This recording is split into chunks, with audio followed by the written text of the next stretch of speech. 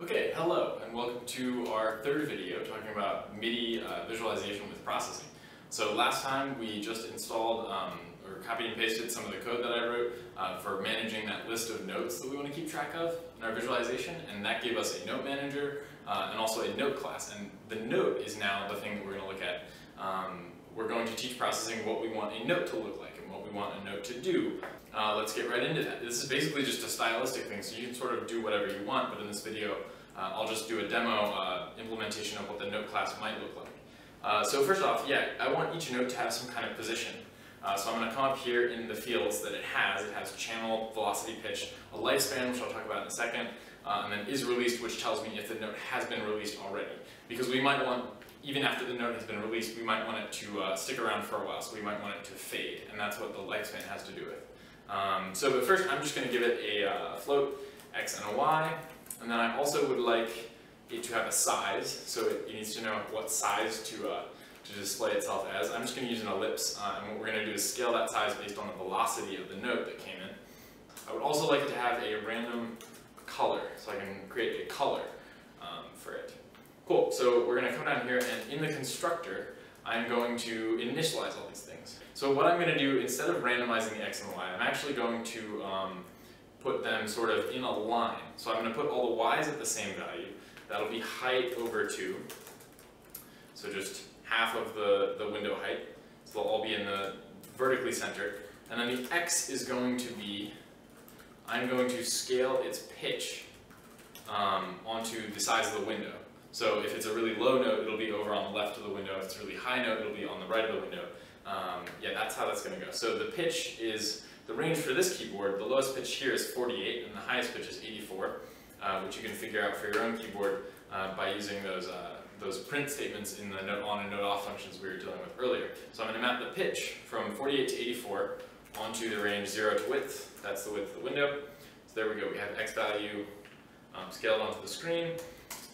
For the size of the note, let's see, I would like to scale the velocity of the note coming in. So if it's a really hardly pressed note, it'll be a larger ellipse. If it's kind of softer, it'll be a smaller ellipse. So we can map the velocity. Velocity, and the velocity, the range is 0 to 127, I think. I'm not entirely sure about that, but that should work for our purposes. And I'll map it from there onto, let's say the smallest size can be about 5, and the largest size can be about 100. Why not? That's pretty big. Cool, so we have a size, an x and a y, and then color, let's just give each note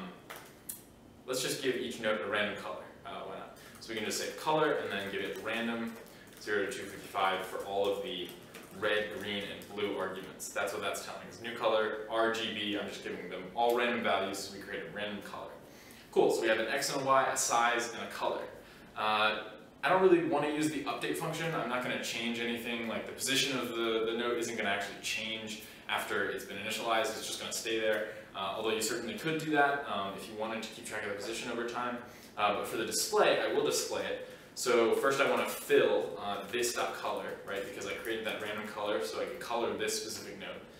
And then I'll draw an ellipse. Let's do an ellipse at this.x, this.y, and it'll be this.size, wide, and this.size, tall. Cool, so there's my ellipse. So now the note knows where it is, it knows how big to draw itself as an ellipse, it knows what color it should be, and it knows how to display itself. So this should be pretty good. And let's see, let's go back to our main class. There are a couple things I didn't do in the first video, so I want to create an actual canvas. I'll just do that 700, 700, and we'll make it a black background on our canvas, right? And then every time we draw, I'm going to say background 0, so I'll redraw the background every frame. And then, yeah, what we have our note on with our adding of each note and releasing of each note. Oh, and one other thing, so the lifespan of the note. When that lifespan is really small, this is in frames. So this is how many frames after you release the note does it still stick around.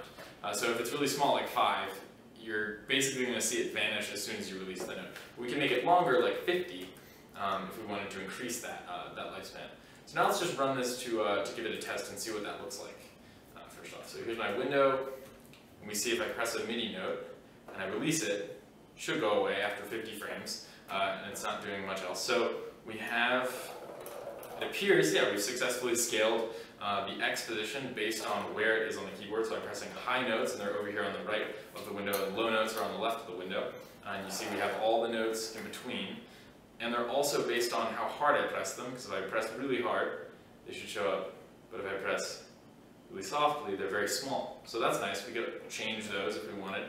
But this gives us a pretty good visualization of the sort of music that's being played, right? Even though you can't hear anything, I apologize for that.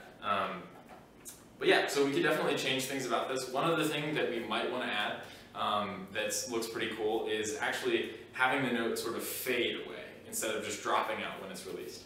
And the way we can do this is by using an alpha value when we fill. So down here in fill, in the display function of the note class, we can give it another argument. So we can say fill this color, but also with this alpha value. And that tells you how transparent it should make the thing. So what we can do for the alpha value is we can scale the lifespan of the note. And that'll be from, let's see, it's currently at 50. So it'll start at 50 and go to 0. If we want to scale it from 50 to 0, we'll start at completely opaque, so we can see the entirety of the color of the ball down to 0. So that should work. It should map it, and I'm sorry, we need another parentheses. It should map it to be really opaque when it first is released, and then the lifespan will tick down as every frame is drawn after the releasing of the note.